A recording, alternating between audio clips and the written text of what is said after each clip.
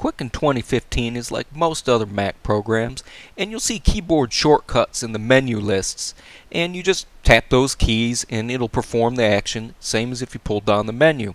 But there's some items, such as let's say look at the Reconcile Account or Hide and Show accounts, they don't have associated keyboard shortcuts.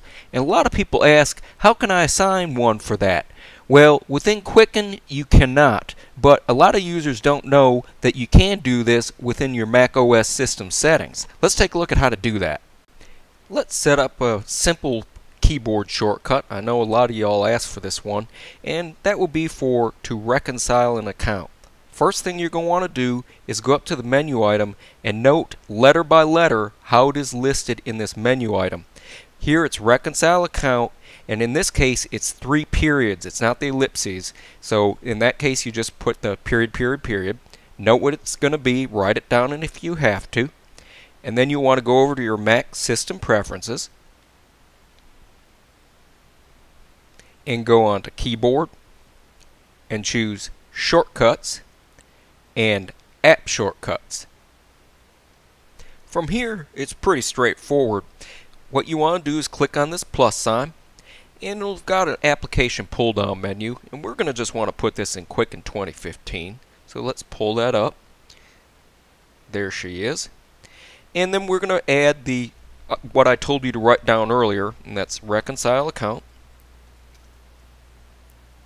and period, period, period. And here's the important step. You got to make sure that you're entering a keyboard shortcut that is no longer in use. I wanted to do Command-Shift-R, but when I checked it in the program, that was already reserved to pull up the security list window. You can start entering things and trying different things and see if it pulls up an actual command, or if you hear a ding, that means that keyboard shortcut isn't in use. So I ended up having to go to Option-Shift-R. That it automatically populates that field. Hit return to add, and go over back to Quicken, quit the program, and relaunch it. And now when I hit Option-Shift-R, it'll pull up the Reconcile window. Now I'm going to close out of this Reconcile window. One thing I'd like to point out is if I go look at this menu item, you will now see that that keyboard shortcut that I assigned is displayed in the menu. And for most of the items in here, they already have assigned keyboard shortcuts for them. But there's a few that you might, let's say, is like unmatch. You might want to add a keyboard shortcut to that, or print checks.